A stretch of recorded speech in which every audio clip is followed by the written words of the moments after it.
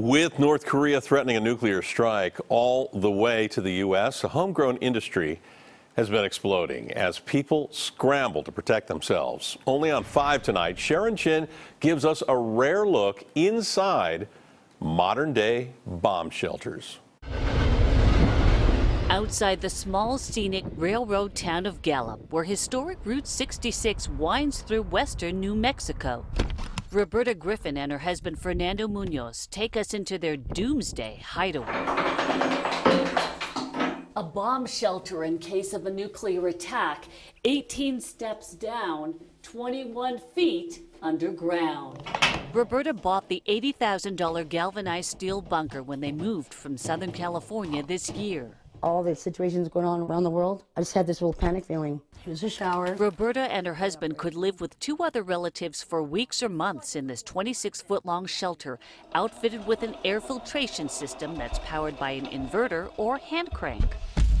She stored 2 years' worth of freeze-dried food under the floor. I feel at peace now. Now that I have it down here, I feel like so safe. It seems like a modern-day gold rush right now. She's not the only one protecting her family.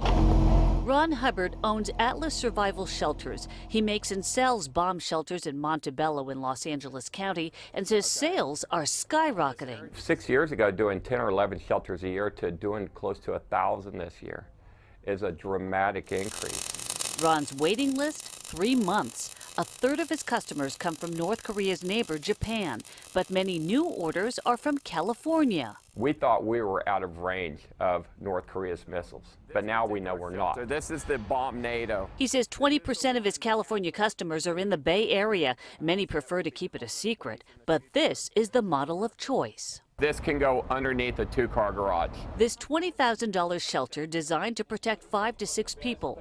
To dig the hole, it costs thousands of dollars more, and you'd need a permit. This is the foundation for one of the shelters. In fact, Ron says he's getting so many new orders that he's had to open a 400,000 square foot warehouse in Texas.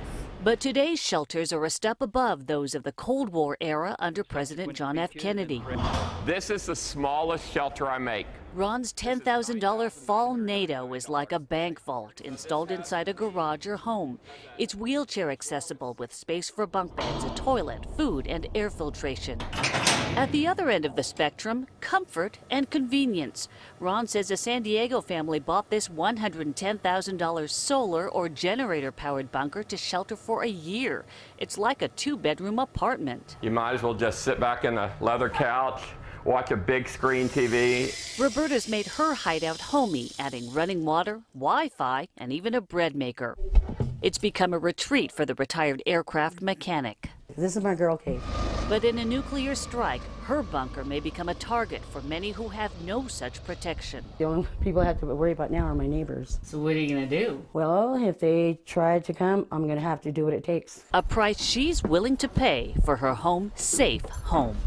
In New Mexico, Sharon Chin, KPIX 5. Well, even though a growing number of people are buying bomb shelters, radiation experts say you really don't need them. Why not? They say a nuclear detonation is far more survivable than many people actually think.